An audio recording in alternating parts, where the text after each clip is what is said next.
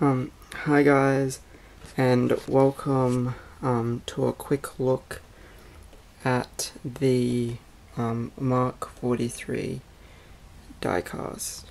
I will say this is the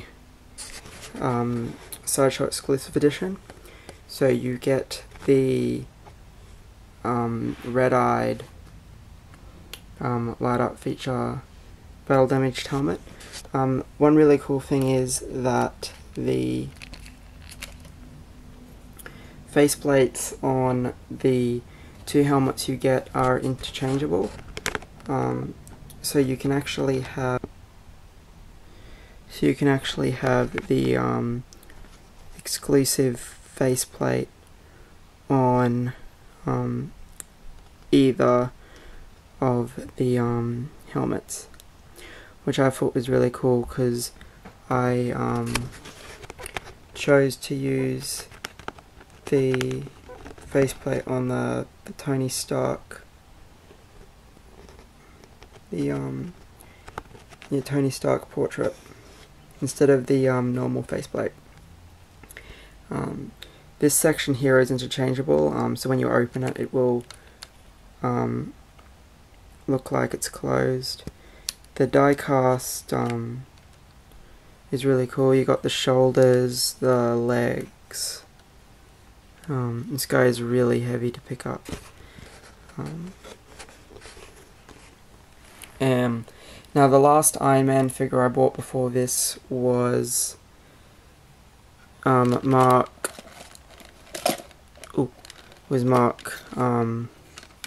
7.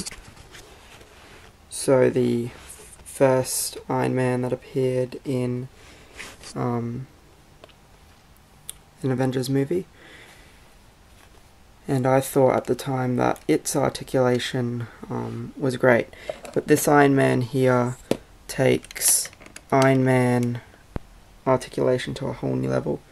It's got these flaps on the side which allow you to have more waist movement and move the legs out a lot more.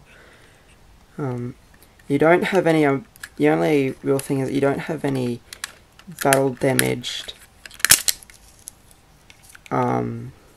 pieces this time around, although the chest plate is removable, and I've seen people place the Mark 42 chest plates in here.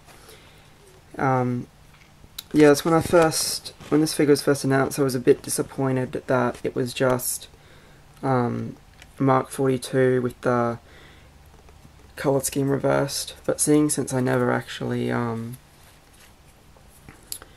purchased Mark 42, I didn't mind so much. Yeah, the articulation on this guy is crazy.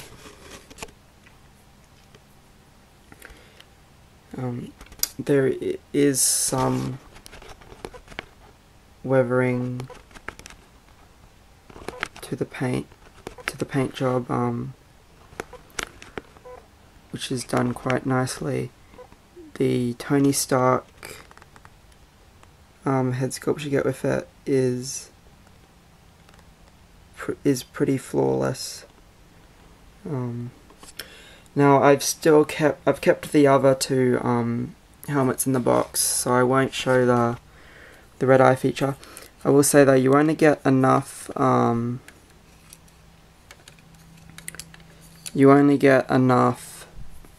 batteries to have one helmet lit up at a time, so you can't have all 3 lit up. I really like this base. You get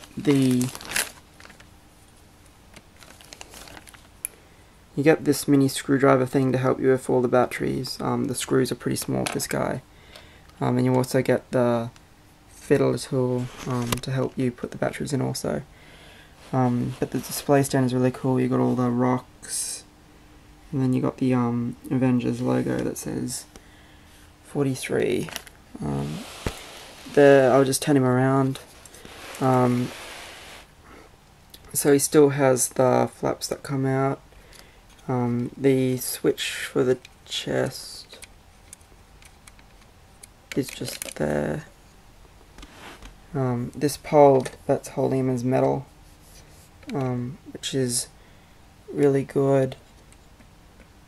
You also have these little sections at the back of the leg, or back of the ankle, that vent out too, which is also pretty cool.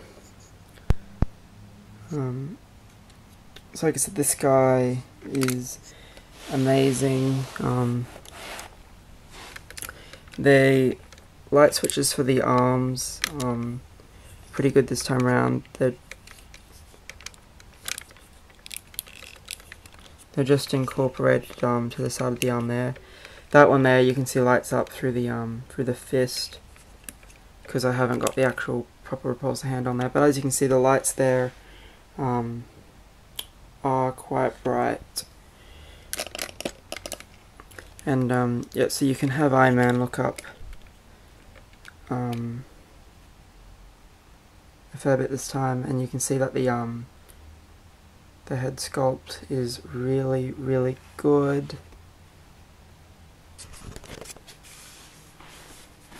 And I'll put that face plate back on. It just magnetizes back on, and so yeah, you can see the battle damage there.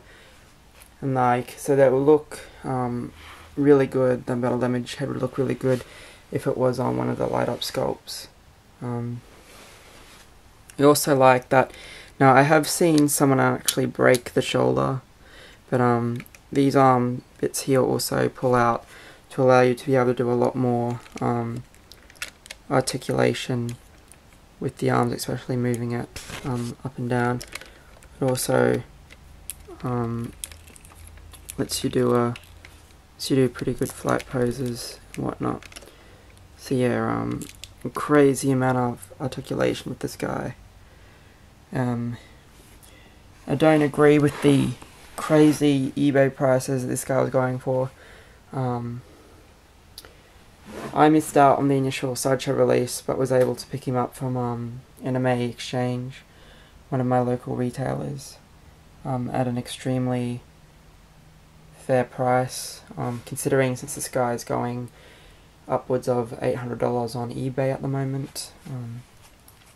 It'll probably drop a bit once the regular version comes out without the battle damage part, but or the light up part, the extra helmet. But this guy is well worth getting, so long as you get him for a reasonable price. And of course we also have the big difference. So it was a big price, well, $50 price difference between 42 and this guy, and I guess it's the display stand, but we also get this battle damaged Ultron. His arm moves up and down, and his head moves side to side and is removable. I think. I'm not going to try it. And he has his own little base, so he can just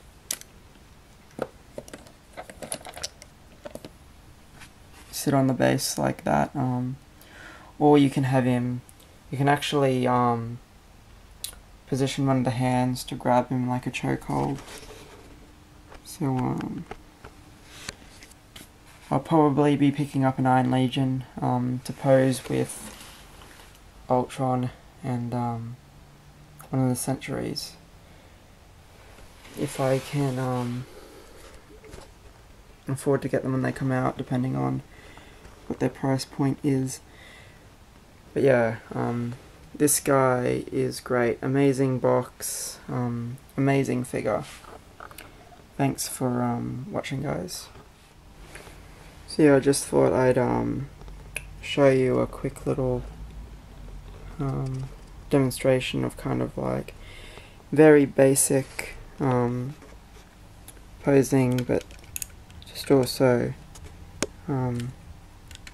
show that articulation. So yeah, I've just got him as if he's landed or about to take off, type of thing. And Ultron's down there holding onto the battle damage faceplate. So yeah, I hope you enjoyed a look at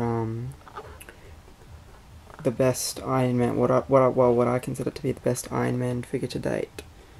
Thanks guys.